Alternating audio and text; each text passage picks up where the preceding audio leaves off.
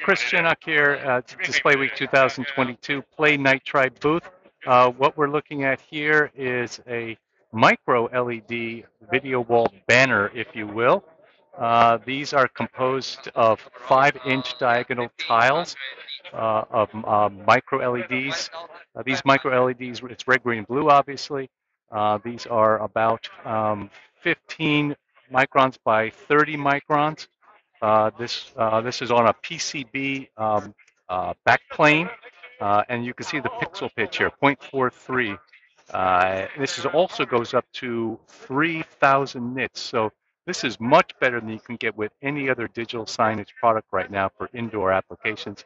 And of course, since they're 5-inch tiles, you can make any configuration you want whatsoever. So in terms of brightness and pixel pitch, this is state of the art. So you may have noticed that the brightness of the PCB-based solutions were about 3,000 nits, whereas when they're on the glass backplane, they're almost around 1,000 nits.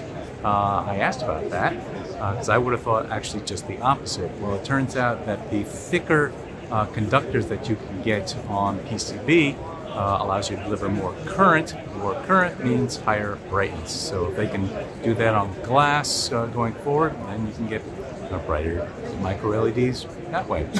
Just a little piece of trivia. There you go. Okay, here we're looking at a new version here. On the right here is, I believe it's an LCD for reference. And on the left here is a 7.56-inch micro LED quantum dot display.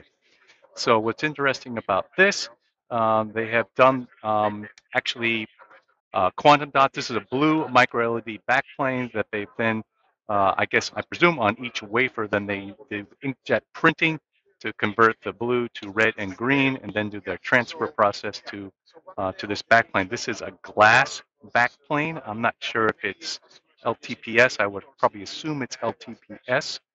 But very nice looking, obviously much brighter, cleaner looking display. They also have a version down here where they've added a touch screen to it.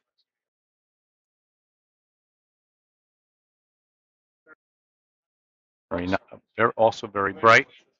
And this over here is a transparent version of the same device here. Again, these are very similar sized micro LEDs, about 15 by 30 microns. Here we have some a flexible micro LED display that they're showing here. You can see the resolution. This is on a polyimid substrate with LTPS backplane. And it can show, obviously shows the flexibility of it here. Here we have a 1.39-inch circular micro LED display, kind of bright. It's going to saturate the camera here. It's so bright.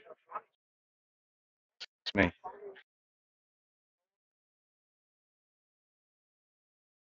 And a 1.5-inch over here.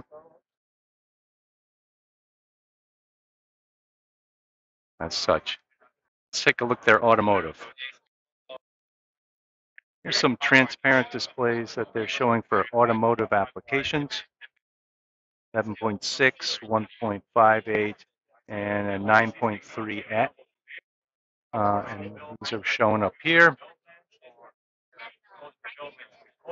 These are, well, this is not a transparent. This is not a transparent. This one up here is the transparent. That's running about, I think she said 800 nits, or these other two are running about 1,000 nits. Again, similar sized micro LEDs, 15 by 30 microns or so. Let's take a look at their latest device. Okay, this is their latest product. This is a micro LED on a silicon backplane. Micro LED on a silicon backplane, yes, 0.49 inch. This is demonstrated here in a cube prism. I kind of doubt we're going to be able to see the image here. Maybe a little bit. Probably not. But you get the idea. This is nominally 50,000 nits. There's way less light getting to the eye through this. So you've got a lot of losses, probably too much losses for a little cube prism like this, so I don't think it's that bright. But this is the first integration on a silicon backplane. So very nice to be able to see this here. 0.49 inch 1080p, 4500 ppi. That's the important news here. So that's Chris Chinnock here for Site Media.